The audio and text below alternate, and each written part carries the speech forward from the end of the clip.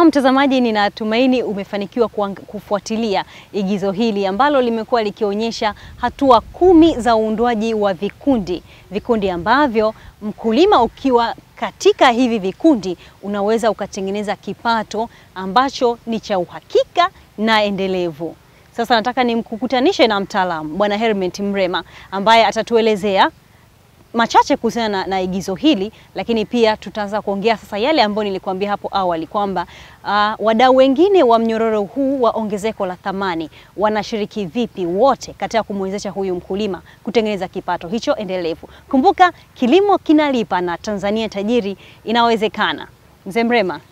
Naam. Karibu bwana. Asante sana. Sasa leo hapa ni kazi tu. Vibaya sana. Yaani tunapokwenda ni mdundo. Hapa kazi tu. Hapa lazima kileweke. Umeona igizo? Umeliona. Hebu tuambie tathmini ya hilo igizo. Naam. Tumeona ni hatua 10 za uundwaji wa vikundi. Una neno gani wewe mtaalamu juu ya igizo hilo? Kwa kweli yani wamelitendea haki. Vijana wamefanya kazi nzuri. Wameonyesha kwanza kuunda vikundi sio vile vikundi tulivyovizoea.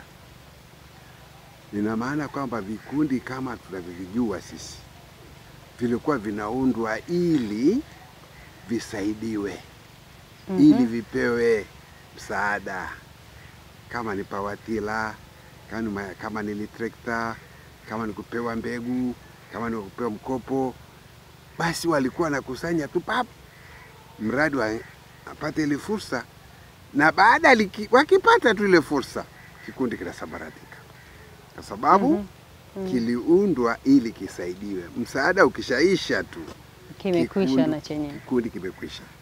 Na ndio maana ni wazuri sana kuunda vikundi sisi. Vikundi vinaundwa vingi sana. Lakini ukiangalia ni vingapi vinapumua mpaka sasa hivi vya kuhesabu. Na kama vipo vimekuwa ni vikundi vya viongozi. Sio vikundi vya wanachama wanaofaidi hata na kile kilichopo kidogo, ni viongozi wale.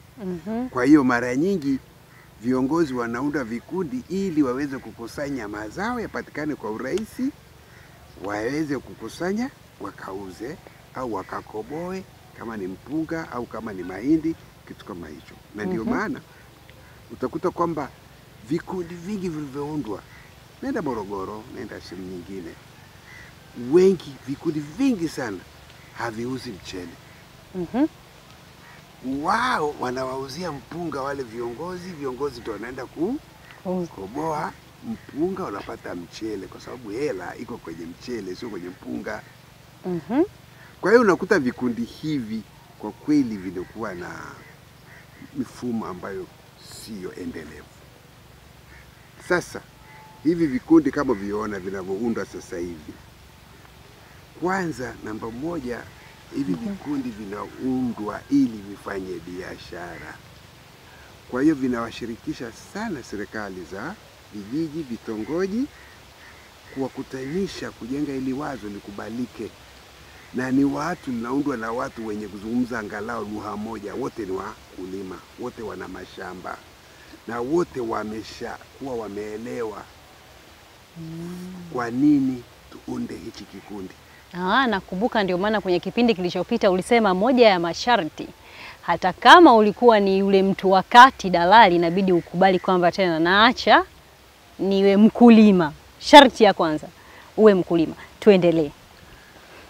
Kwa hiyo unakuta kwamba uundaji wa vikundi hivi ni tofauti kidogo, kwa sababu kwanza ukiangalia ni watu ambao wanazungumza lugha moja, wenye nia moja, na wamechoka kuishi maisha duni wakati uwezo wa kuwa matajiri upo, na wamelelewa somo hasa kwamba vikundi tutakavyotoa hapa.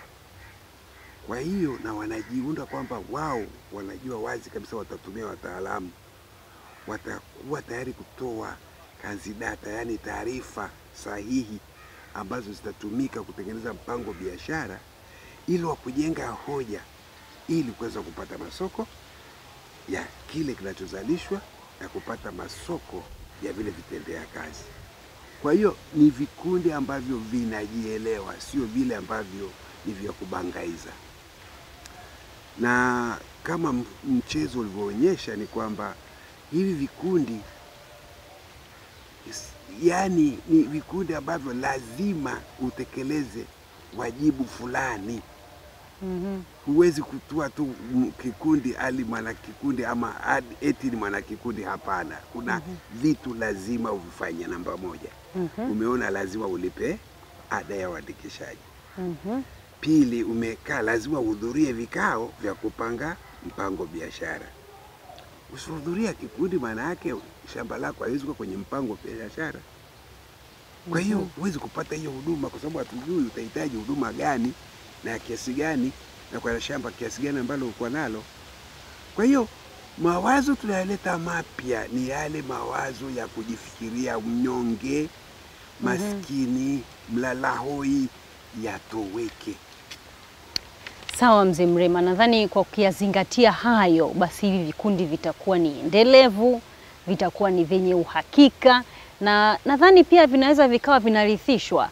Yaani kizazi hiki kwa sababu kama nakumbuka awali ulisema kwamba wanachama ulishauri wawe wanakaya. Kwa hiyo babu atamwachia bibi na ni mjukuu, na mjukuu atamwachia mjukuu, kwa kinakuwa ni endelevu. Tuambie sasa kuhusiana na ushiriki wa wadau wengine. Umekuwa ukiwataja wadau wengi katika mnyororo wa ongezeko la thamani. Niambie ushiriki wa serikali kuu ukoje kwenye mnyororo wa ongezeko la thamani? Kwanza, serikali imeshirikishwa kwa kiasi kikubwa sana kuanzia serikali kuu. Tumekuwa na mikutano, mazungumzo na wizara mbalimbali kwa muda mrefu sana. Na wamefikia mahali wakakubaliana na huu mkakati, wameona faida yake. Na wameona vile vile hili wazo linalindana sana na sera ya kilimo, sera ya viwanda ndani ya kilimo. Kwa hiyo tunazo baraka zote za serikali kuu kwenda mikoani kukutana na serikali za mkoa, serikali za wilaya, serikali za kata, serikali za tarafa, serikali ya vitongoji na vijiji.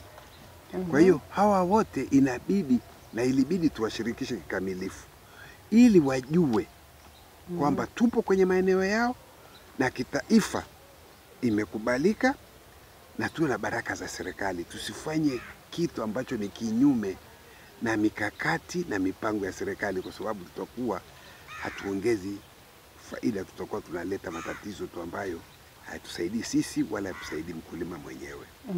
Kwa hiyo tumewashirikisha serikali kwa kiwango kikubwa sana, na mpaka sasa hivi tuna mikataba, kwa mfano Morogoro, tuna mkataba na mkoa, tuna mkataba na wilaya ya Kilombero, tuna mikataba na wilaya ya Kilosa, tuna mikataba na wilaya ya Iringa, mkoa wa Iringa, Mbeya. Tumeshafikia mahali pazuri tu.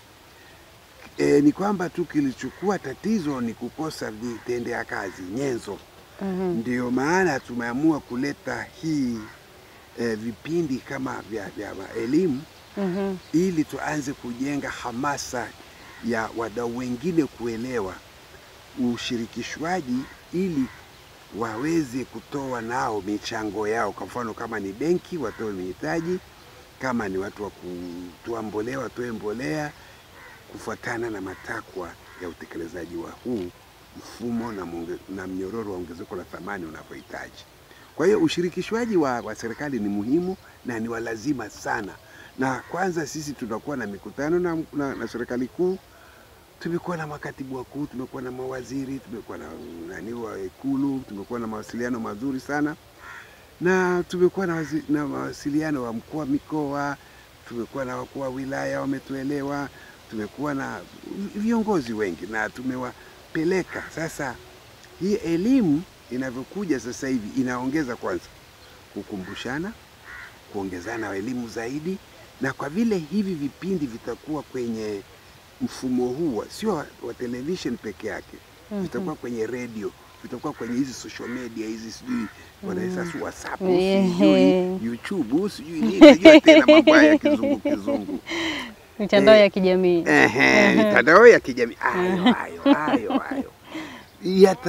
yatatoa elimu pana ambayo itafanya watu waelewe ili ushiriki uongezeke, na tunaamini hiyo itatokea kwa haraka sana, na tunaamini kabisa watu wataanza kutekelezwa naelezwa na watu wataanza kuitikia, na nituzungumza wakulima na wadau wengine mbalimbali. Mzee Mrema, ni kushukuru kwanza kwa madini ambayo umezidi kutupatia wakulima, maana mimi pia nimeshaingia kwenye ukulima.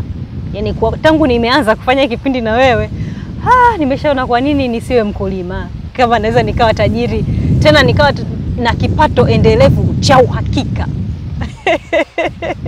Sasa Mzee Mrema, kuna muda ambao ulikuwa ukiongelea kuhusiana na vikundi vya kibiashara. Kuna sehemu fani umevitaja. Sasa kwa sababu muda umeisha, usitikise kichwa kama unataka uongee tena, ni wiki ijayo. Utatuambia kuhusiana na hivi vikundi vya kibiashara vinawezaje kumsaidia mkulima kuweza kupata huduma nzuri za kuendeleza kilimo chake, kupata soko zuri na bei nzuri, na mwisho kabisa huyu mlaji naye aweze kupata kitu chenye thamani na kwa bei ambayo kwa kweli inalingana na ile thamani, lakini sio bei inayomuumiza. Si ndio Mzee Mrema? Tunakubaliana? Tunakubaliana vizuri. Tutakuwepo Mzee Mrema? Bila shaka, bila shaka, tunataka bila tuseme kwamba kilimo kinalipa. Naam. Tanzania tajiri? Inawezekana. Hapa? Kazi tu. Umetisha.